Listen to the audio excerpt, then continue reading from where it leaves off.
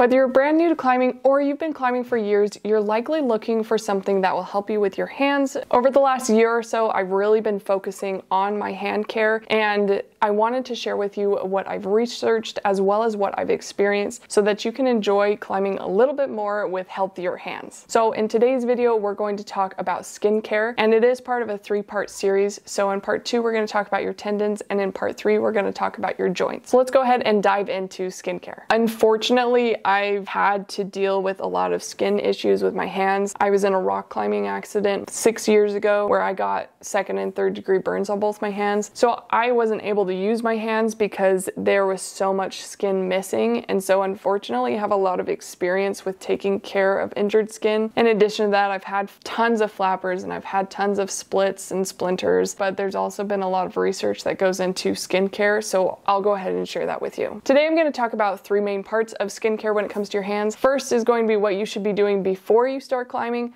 what you should do after you're climbing, and then also, if you get a flapper or a tear or splinter, what you should do to recover from that as quickly as possible so that you can get back to climbing healthier and better than ever. So to start with pre-climbing, there are a couple of things that you should be doing as a checklist in your mind. Let's go through those checklists. So the day of going to climbing, what should you do for your skincare? Well, first off, make sure that you sand down any calluses. When I was younger, I thought calluses were really good for monkey bars, and I built up those calluses so that I could be on the monkey bars as much as possible. Well, I made the mistake of thinking it was the same thing when I started climbing as well. The thing is, calluses are one of the #1 causes of flappers. And flappers are when a chunk of your skin comes off and it's just attached by a little line, causing it to be like a flap. It's really nasty, uncomfortable, sometimes painful. What happens oftentimes is your skin gets caught on a climbing hold, and when you fall or you move or you grab the hold, it catches that stick of your skin and it tears it off. Calluses are a raised part of your skin and actually makes it more likely to get caught on the hold. So by sanding the calluses down until it's flush with your skin, you're going to be a lot healthier in your skincare so that you're going to get flappers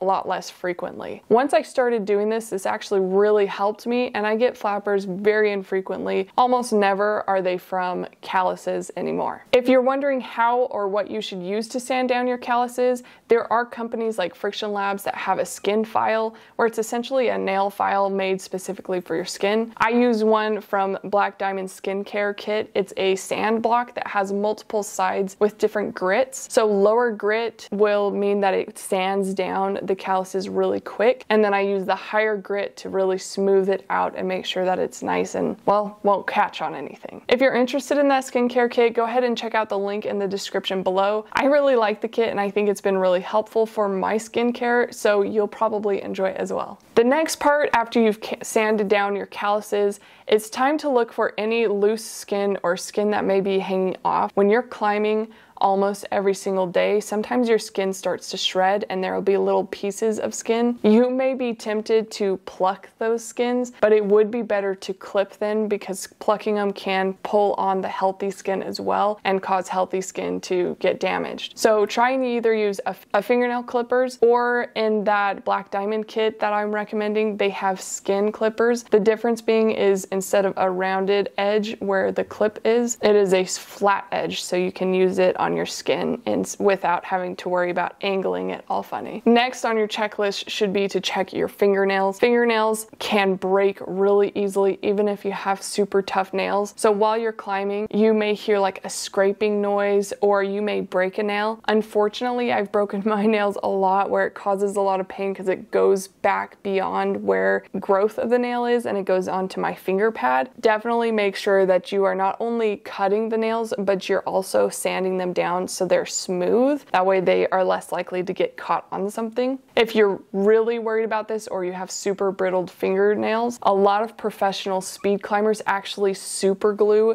their nail to their finger pad so they don't have to worry about it cracking or breaking while they're climbing. From what my conversations have been with professional climbers, it's been explained to me that the super glue usually wears off within a few hours of climbing, so you don't have to worry about your fingernails being stuck there forever, but it is something to consider. Next on the checklist is to consider your skin, and if there's any sorenesses, you may want to tape your skin. You've probably seen climbers at the gym with tape on their fingers. Tape is used mostly for skincare as well as tendon care. Since we're not talking about tendons in this video, I'm just going to talk about skincare. But as a quick note, I don't recommend taping your skin for tendons either, and I'll get into that in the video when we talk about tendons and the research that's been done about the support that tape can provide. So let's talk about taping your skin. If you had a flapper last week and your skin is new, kind of fresh, definitely healthy, but you don't want to re-injure it, that's a great example of what you can use the tape for. So go ahead and tape over the fresh skin. Keep in mind though that tape is sticky, so if you're sticking it on a fresh flapper, when you take the tape off, the skin is going to come off as well. Because of its stickiness. So when it comes to flappers, I usually create a barrier between the sticky side and the flapper. I've actually tried using band-aids in the past, but band-aids aren't built for the rigorousness of climbing, and so it doesn't last. I usually sandwich a little piece of tape where the flapper is, so it's sticky all around it and around my finger, but not on the flapper skin itself. I've heard some people put oil on their flapper so that it doesn't stick. That in theory sounds great, but I've been too nervous to try that. It makes sense, so it's probably good.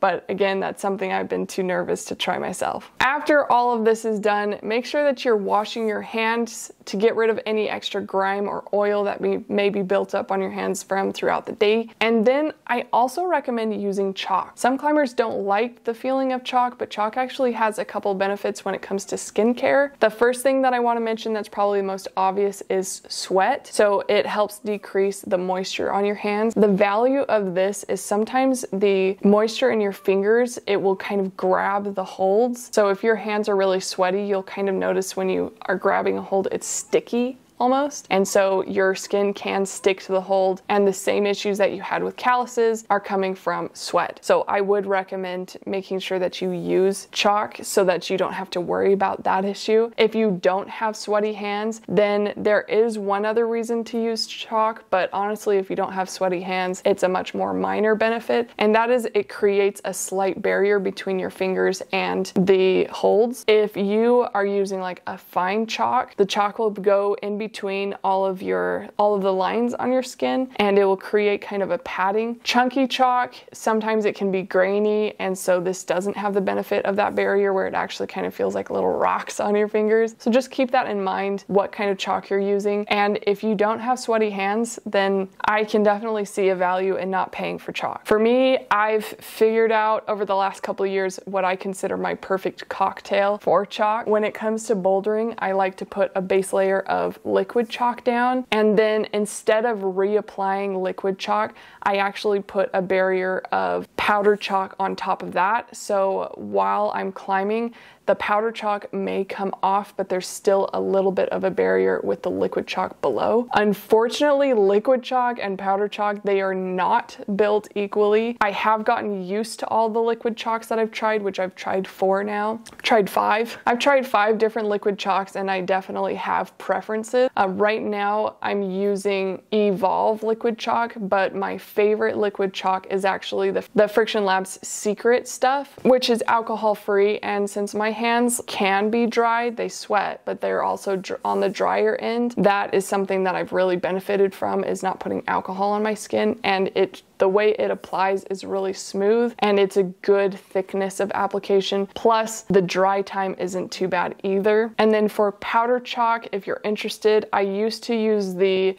ultrafine unicorn dust from Friction Labs as well. Recently, I've been more into a chunkier chalk, so I've tried Friction Labs chunky chalk, and they're super chunky chalk. It's okay. I really like the black gold, Black Diamond's black gold powder chalk. So that's what I would recommend for powder chalk. And if you're interested in those chalks, I actually have links for them in the description below. One last thing when it comes to pre-climbing checklist, and I'm not sure if I'm gonna put this as pre-climbing or post-climbing because of the timing of everything, but there are products that you can use that make your skin more durable and less sweaty while you're climbing. And I do absolutely recommend using a product like this. I'm just not sure if it's called pre-climbing or post-climbing or just do it anyway kind of climbing. So the one that I've been using most frequently is the Rhino Skin Performance, and this helps decrease sweat production as well as increases the durability of your skin. The reason that I've been using this over other products like Climb Skin is that you can use it 3 times a night right before you go to bed, and then as you're sleeping, it does its work. Whereas a product like Climb Skin, my biggest complaint is you're supposed to apply it 1.5 to 2 hours before you start climbing. For me, I usually have to use the bathroom between those 2 hours in climbing, so I end up washing off the paste and I don't get the full benefits of it. So for me, having something that I can apply a couple times a week has been really beneficial and easy for me to use. Now let's talk about after climbing. So when it comes to after you're done climbing, first off, make sure you wash your hands. Remove any chalk, any oil, grime, whatever you have on your hands. Make sure that you thoroughly wash it off, and then apply some sort of moisturizer. This can be a basic lotion. I often use just a lotion it's a locally sourced lotion here.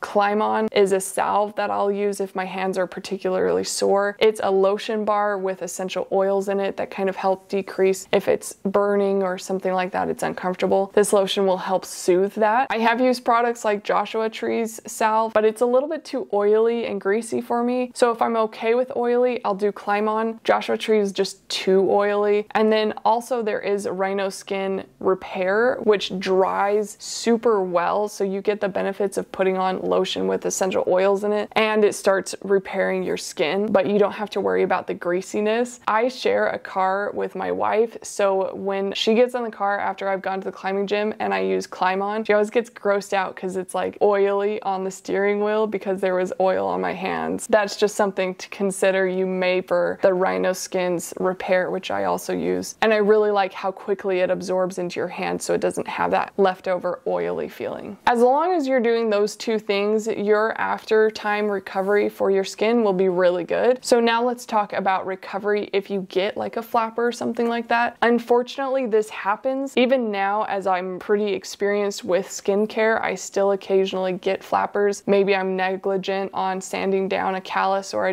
I'm not paying attention to how much I'm sweating, that kind of thing. So it does happen. And when it does happen, there are things you can do to make the recovery a lot less painful and a lot faster. So let's go ahead and talk about that. First, let's talk about splinters. It feels like a splinter, except there's nothing actually in your fingers. What has happened is there's like small split, and you may not even be able to see it. You may just feel this burning feeling like you have a splinter. There are products to help specifically for splinters. Rhino Skin has one that I've used before and it works really well. I also think really any kind of Climb On salve helps give that soothing feeling. If the split is really bad, you may have like the skin will split open, at which point you'll want to close it, and you can use put some ointment on it, like Neosporin for example, and then you can tape it closed if it's really bad. If it's really bad, like stitches, then go to the doctor. But usually that's not the situation with climbing. Usually it's just really painful and super visible, and that's when you're going to want to put ointment on it, squish it together, and tape it down so that it stays together as it's healing. The number one thing is not letting your skin dry out. I see this all the time where people just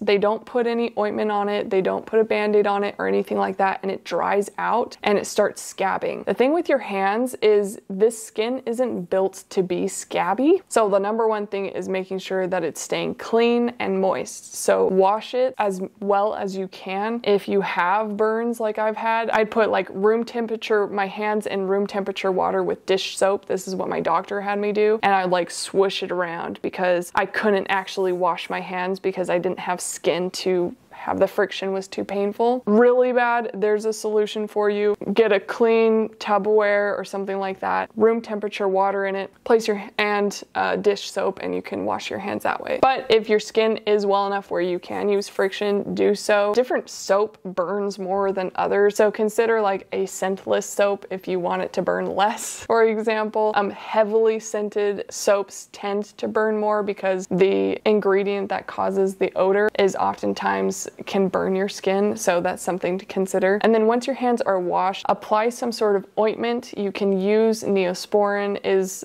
something that my doctor recommended to me. If it's minor, where it's just a little piece of skin, Climon or Rhino Skin Repair, for example, it just depends on how deep the wound is. The deeper it is, maybe use Neosporin. If it's more surface level, Climon is probably good enough. Then go ahead and cover it so you don't have to worry about germs or dirt getting in it. If it's really bad, some people use second skin, and second skin does dry out, so if it's really bad, get what's called first skin, which is this thin paper-like substance that's covered in ointment so it doesn't dry out, and then you can put like a bandage over the top of it. If it's minor, then you can just use a band-aid. Go with what you feel is right. If you feel like it's really bad, then go ahead and get the ointment, put some first skin on it, and then wrap it in gauze, for example. Otherwise, grab a band-aid that will cover the affected area. Some people wonder if you should just keep the band-aid on while at night, and this is also dependent on how bad it is. Either way, you should be washing it again and adding new ointment to it before you go to bed. If it's really bad, then yes, wrap it again. I always had mine wrapped, and I actually had splints to keep my hands straight so that my skin would grow back without it being like stuck like this, so my skin would grow back properly. So really it's dependent on how severe it is. If it's really surface level, then you're probably fine leaving it out. Just make sure that you have some moisture on it so it doesn't dry out in the night. Once the skin is built back a little bit and you have some fresh skin, at that point Neosporin doesn't really do much, but Climon is still a really good option. And then before you start climbing, make sure you tape that part of your fingers so you don't re-tear your brand new skin. Also, I tend to stay away from lotion that has glitter in it. I borrowed a friend's lotion one time and it had glitter in it, and unfortunately, I had to like scrape out the little pieces of glitter because it felt like little pieces of metal in my wound. So just keep that in mind. I tend to stay away from glittery lotions, really just basic lotions. Less scent is going to be less burny as well. It doesn't mean you have to have scentless lotion, but if it's heavily scented, maybe stay away from that while your skin is still healing. Now we've talked about what you should do before you start climbing, right after you are climbing, and then what you should do to help repair any damaged skin that you have. If this was helpful, please give it a thumbs up and be sure to share it with your friends who may also be new to climbing or who are trying to figure out hand skincare for themselves. And go ahead and click on the subscribe button and the notification bell so you can get notified when I do release part 2, which is tendon care, and part 3, which is joint care. If you can't wait on the tendon care thing, I did do an interview with Eric Horst about nutrition and exercises that you can use for tendon care. So go ahead and check that mini series right here. Otherwise, stay tuned for my condensed guide on how to care for your tendons and how to care for the joints on your fingers. Thanks again for watching and enjoy climbing.